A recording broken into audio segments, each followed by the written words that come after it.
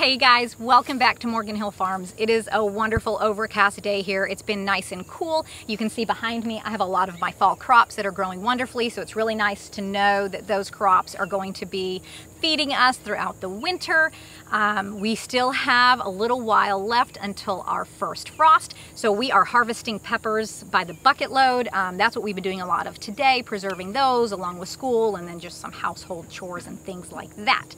But let's not beat around the bush here. I wanted to come on today because there's something that I became aware of that you guys probably have not heard of. This has not been getting any media attention, and it is, I mean, major. When I say major, I mean like probably one of the biggest things besides our financial crisis that we're in right now that we should be paying attention to and that the American people should know about. So basically on September 22nd and 23rd, the UN had a summit. They called it the Summit for the Future. And what that summit was basically to allow the UN to become an international governing body. And now the WHO is in on this as well.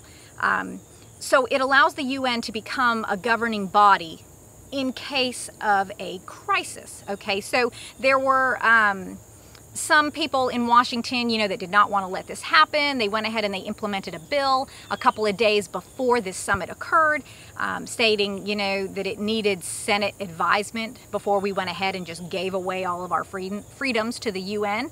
But apparently that didn't matter because we went ahead and this administration went ahead and said, you know what, we're on board with this, let's go ahead and do it. Now, if you remember, the previous administration had gotten us out of the WHO, okay? This administration went ahead and just took all of that out, put us back in with the WHO to the tune of $850 million a year that we have to pay them. But we actually pay them more than that, just because this current administration wants to. So while you can't afford to pay for your groceries or pay for your gas or pay for your child to get medical care, they're sending your hard-earned tax dollars over to an international governing body to pay them for who knows what. So basically the UN used to be sort of like a cooperative body. Okay, now they're becoming an international governing body. So what does the Summit for the Future even mean? Well, it means that if the UN determines that if there is any type of global crisis, global emergency, anything like that, that they now have full power over the United States and over whatever other countries agreed to this. So basically saying like, you know what, screw your Constitution, we will now be in charge. So you and I may say, we didn't vote for this, we're going to stick by the Constitution, we are going to go by the rules that our, the founding fathers set for us, because all of these countries in the UN that hate us, they hate our Constitution, they hate the way that we were founded, they hate everything that Americans stand for. They now will have a say in what happens to us. So that right there should really, really scare you. But the UN can now come in and say, if there is a health emergency, if there is a financial emergency, how about an environmental emergency? How about climate control? These are all in there. It's a 56-page document, and I encourage you to go read it if you can. So where do we end off? Climate control. What if there's a cyber emergency? What if there is like a global restriction of goods, global restriction of the flow of people, all of these kinds of things. Okay, so they've listed that out, but they haven't actually defined anything. So who is to say what an emergency is? And what does that mean for you and me? Well, it basically means that our freedoms are being stripped away from us at a super fast pace. So over decades, we have let our freedoms just erode away, and we've been asleep. We haven't even noticed, I mean, I only came to know this stuff in the past 3 to 4 years. And, Nate knew it before that, but we get so busy with our lives that we're not paying attention and we're not doing anything to combat this, So I don't understand how our current administration can just go over to the UN and go ahead and sign on for this and just negate all of our Constitution. I guess that maybe we'll have some hope in the Supreme Court if they can even do anything at this point. I really don't know, but it's very, very scary. So we're now under the UN's control whenever they deem fit, and they have put in there that they can have immediate action. Okay, so what does that mean? That basically means that all they have to do is go to the UN and say, hey, we're having this emergency, we want to mobilize. And the UN says yes. They don't need the approval of our administration, of our government, anything. Nope, they just all of a sudden come in, and now we are under their authority. They've also mentioned international health regulations.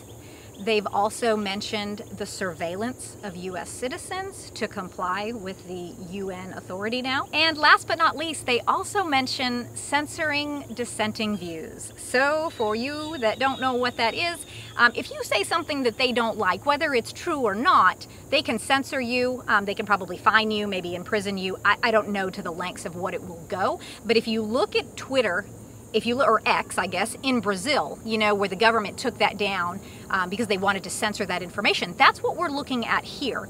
And, you know, I've also seen videos of people in Australia during the pandemic that were arrested in their homes for, you know, making a comment on social media. So is that coming to America? Well, under the UN, I think that they would love that to come here. We are now essentially enslaved by the United Nations and the WHO. You know, they can say, hey, you know what, you can't get medical care unless you have something done. You can't buy food unless you have this. Perhaps you can't get a passport, or you can't travel. Perhaps we have an emergency and you need to now wear something. If you don't do that, maybe we can arrest you. Maybe we can put you in jail. Maybe we can fine you. Maybe we can, you know, freeze your bank account. Maybe you can't buy food if you don't comply with us. And what does that mean for homesteaders? I don't know. Maybe I can't have livestock because is it an environmental emergency because my livestock is, you know, polluting the ozone? Maybe I can't have electricity for a couple days a week because, you know, maybe that's you know, bad for the environment. Maybe I can't raise my own meat because, you know, that could be bad. Maybe I can't even live on acreage because there is a population crisis and it's just not fair that I have acreage and that someone else doesn't. So we're going to put you all in these high-rise buildings, you know, where you get 200 square feet per person in your family. Is that coming to America? I don't know. Your guess is as good as mine. But I wanted to get this out here today. I wanted to tell you guys all of this because it's not getting any publicity. This should be one of the #1 things that everybody is reporting on, whether it's, you know, the left or the right. We should all know about this and be informed about this. And the American people should have a say. We should not just be able to sacrifice our freedoms to these international countries who hate us. And to top it all off, they are now requiring us, or we are now subject to a 5% fee. So we have to pay them 5% every year of our total medical dollars spent. Does anybody want to guess how much our total medical dollars spent annually are? Well, it's in the trillions.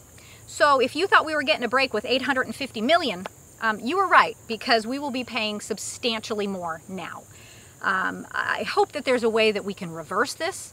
I hope that I don't even know how it would work to reverse it. There's been just so much nefarious activity within our government and within the world that, you know, this may just be the route that we're going on, and this is just what we have to live with. So just keep preparing, keep making sure that you have what you need. You know, food is of utmost importance. You know, that is the one way that they can control you.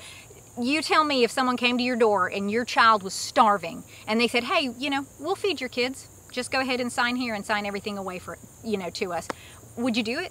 You know, if your kid was starving, would you do it? I think most of us would. So food, make sure you have that. Make sure you have medical supplies, medical care. There are companies where you can order antibiotics, things like, you know, eye drops for pink eye, ear drops for ear infections. Make sure that you have some of that stuff on hand. If you don't want to go, you know, the medical route, you can go more holistic with medicinal herbs. Make sure that you have supplies that are going to keep your operation or your farm or your garden or whatever it is that you're doing running.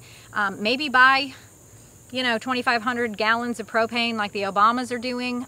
Maybe store some underground tanks somewhere. That might be a good idea. Propane's very useful. They may be preparing as well for what they know is coming.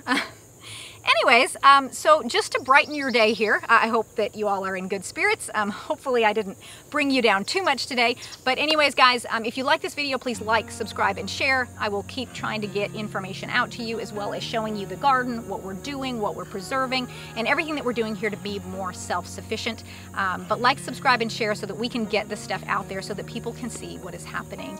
Anyways, thank you all so much for hanging out with me today, and I hope you have a great rest of your day.